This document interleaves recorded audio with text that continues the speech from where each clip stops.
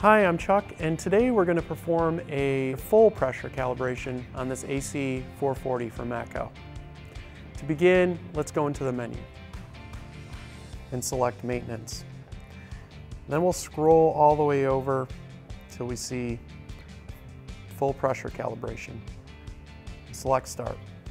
This first menu is going to say, this procedure requires reference pressure gauge. Typically in the field, we would have a separate HP reference gauge that we would connect, but in this case we're going to use the LP gauge, which is going to be accurate enough for field use here. So we're going to say OK. Now it'll say to disconnect the LP and HP hoses from any system and hit OK. And we're going to go through emptying the hoses process.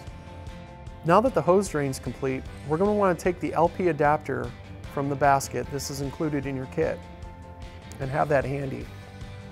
Now we want to take the LP coupler off of the parking position back here, and we want to take our bottle fitting adapter and connect them together.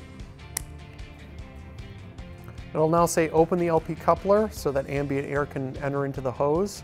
This will get our ambient pressure 0 point. When you do this, you'll hear a little puff of air come out. Go to the next step by hitting the check mark. It'll say please wait. Now it'll tell me to unscrew the LP and disconnect the bottle fitting. This is an important step. We'll hit the check. Now it'll ask us to connect a reference pressure gauge.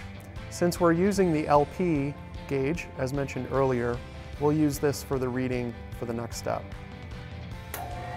Now it's going to ask us to enter this value in from the LP gauge here. So I'm going to read the PSI reading here.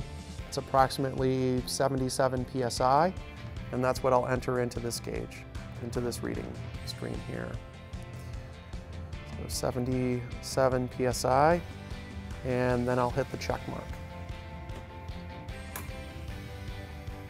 Once this machine is finished emptying the hoses, it'll go through a short vacuum process, and that should be the end of the procedure.